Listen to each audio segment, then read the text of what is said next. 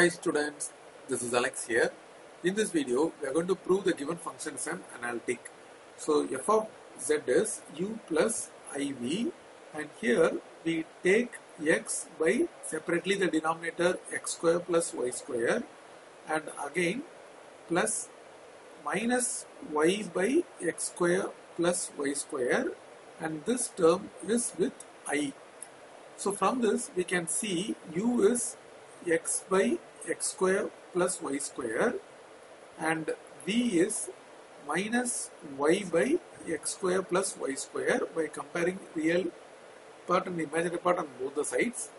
Now let's find ux. It means we are going to do partial derivative with respect to x, and y is treated as a constant. We have to use the quotient rule. So we have to differentiate the numerator u, and the rule which we are going to follow here is, when we have u by v form, its derivative is u dash v minus u v dash by v square. So u dash is 1, v is written as it is x square plus y square, minus u is x, v dash is, this derivative is only 2x because y is treated as a constant, so it is 0. And here in the denominator, v square, it means x square plus y square whole square. And further, this becomes x square plus y square minus 2x square whole division x square plus y square whole square. So finally ux is x square, let's write y square first, then x square minus 2x square is minus x square whole division x square plus y square whole square. In the same way, we are going to find uy. In uy, the differentiation of the numerator is x, which is 0. So u dash into v is x square plus y square, because here we treat x as a constant, then minus, and what happens is uv dash. So u is this, and v dash will become only 2y. X square is constant, y square is 2y whole division. Here it is x square plus y square whole square. So anyway, the first term is entirely 0. So uy is minus 2xy by x square plus y square whole square. Now coming to v, let's find vx. It means y is treated as a constant, so derivative of minus y becomes 0. So totally this is 0 into, denominator is written as it is, then minus u itself minus y, so let's make it as plus y into v dash. V dash is derivative of this with respect to x will be 2x, and y will not come.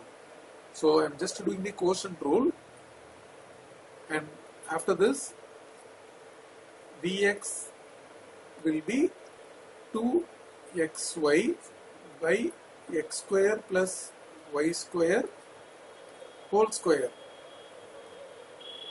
Now in the same way, when we find vy, x is treated as a constant, so u dash is differentiation of minus y, which is minus 1, and x square plus y square is written as it is, and minus, as per formula, uv dash. U we have to write as it is, plus y, then v dash is 2y.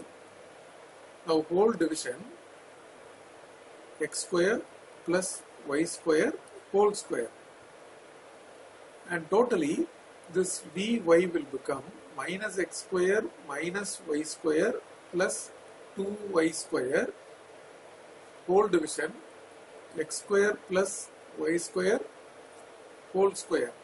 So vy is these two, when we combine, it is y square, then minus x square whole division x square plus y square whole square. So we completed all the partial derivative. Now we are going to check whether it satisfies the CR equation. So we take ux, which is y square minus x square by x square plus y square whole square, and vy both are same. So ux equal to vy. And again, when we take uy, it is minus 2xy by x square plus y square whole square. Let's see vx. It is same term with opposite sign, plus 2xy by x square plus y square whole square. So from this we can say ux equal to vy and uy equal to minus vx. So it satisfies CR equations. CR equations are